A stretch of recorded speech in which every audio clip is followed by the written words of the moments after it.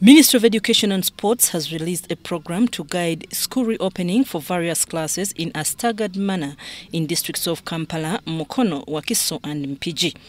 On 10th of January, schools in Mpigi and Wakiso will open, and classes expected this date are A-level and lower primary, while on Wednesday, 12th January, O-level students and pupils from P5 to P7 in these districts will resume school.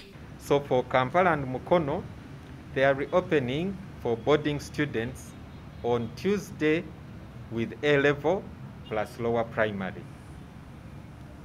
Tuesday, January 11th, plus Thursday, January the 13th for O-level and P5 to P7.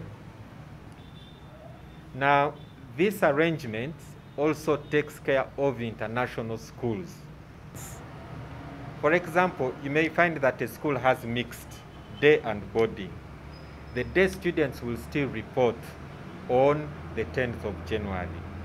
This was resolved at consultations from Ministry of Works and Transport, Uganda Police Force, President's Office and the Ministry of Internal Affairs. Our intention is to prevent the spread of COVID-19 massively around this central region when we reopen schools.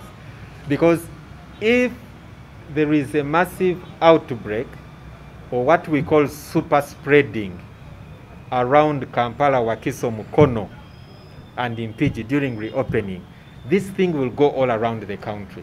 The calendar targets only 4 districts where 60% of the schools in the country are. So that is why we are concentrating this reopening plan to be specific for these 4 districts, because that is where the majority of learners are.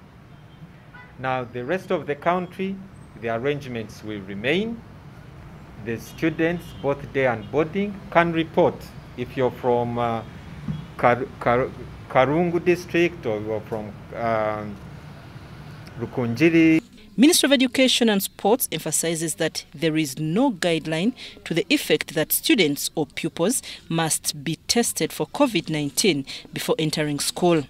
Some schools had, however, planned to reopen starting 6th, and this ministry says stretches the learners since the terms have been extended to 14 weeks. However, those with programs to reopen after 13th of January should go ahead.